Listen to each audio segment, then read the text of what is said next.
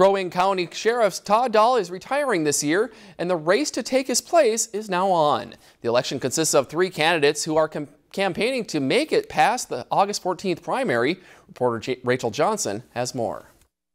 Eric Kling, Scott Goddard, and Pat Picard are going head-to-head in a race to be the next sheriff of Crow Wing County.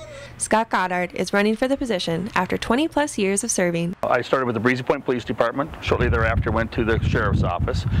Short stint back at Breezy Point and then back to the sheriff's office. Pat Picard is a Brainerd High School graduate who went on to join the military in the Minnesota Army National Guard before joining the police force. I've been with the sheriff's office for over 20 years.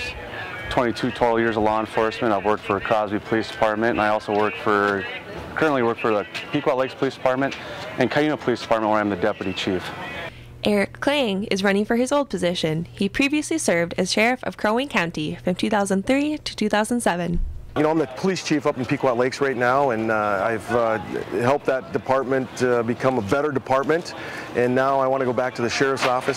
The candidates will be narrowed down to 2 on the August 14th primary and then voted on in the general election November 6th. All candidates have many years of experience and have similar goals for the office, but their focuses vary. It's just not about a sheriff being a big public figure.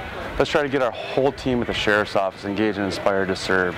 You know, we're very fortunate to have the relationships that we have with our community right now, and we have to really make sure we're trying to strengthen those relationships within our community. It's one of the things that the sheriff's office doesn't do very well is that community policing piece.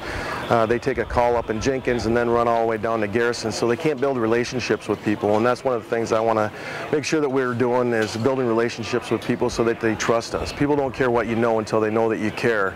My focus as a sheriff of Crow Wing County is continue our collaboration that we have with all of our entities, social services, our courts, our health department, really trying to drive home the point that this is not just a one-person show or a one-department show. Though the race has been tight, we will have to wait until the August 14th primary to see who will make it on the ballot November 6th. Reporting from Brainerd, Rachel Johnson, Lakeland News. You can vote by mail or in person through the August 13th for the primary. If you enjoyed this segment of Lakeland News, please consider making a tax-deductible contribution to Lakeland PBS.